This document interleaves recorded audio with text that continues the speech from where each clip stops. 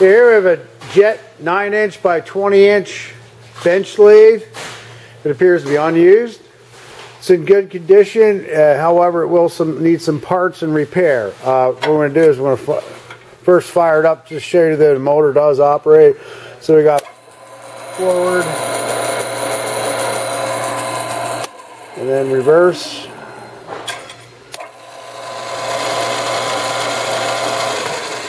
Okay, and this part right here, this broke off in transit, and also there's a pulley here that runs runs this pulley for the motor and your tensioner. Well, that pulley and the belt is missing, so you need to replace that. So in any case, what we can do here is we're going to turn this and just show you that we turn the the main shaft right here, now where the pulley would actually be here. It does turn the longitudinal feed. All right, so that does operate. You got your different settings right here.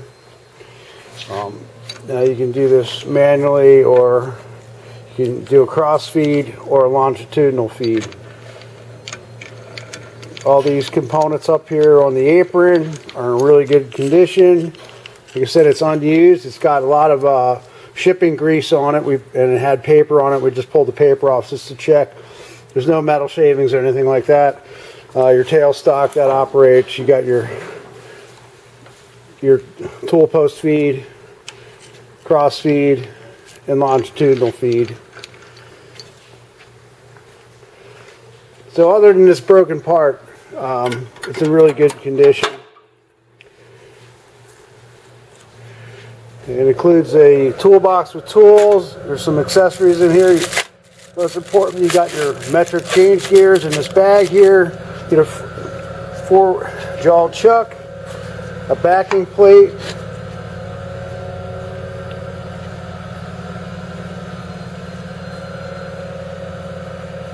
and we thank you for looking at our product.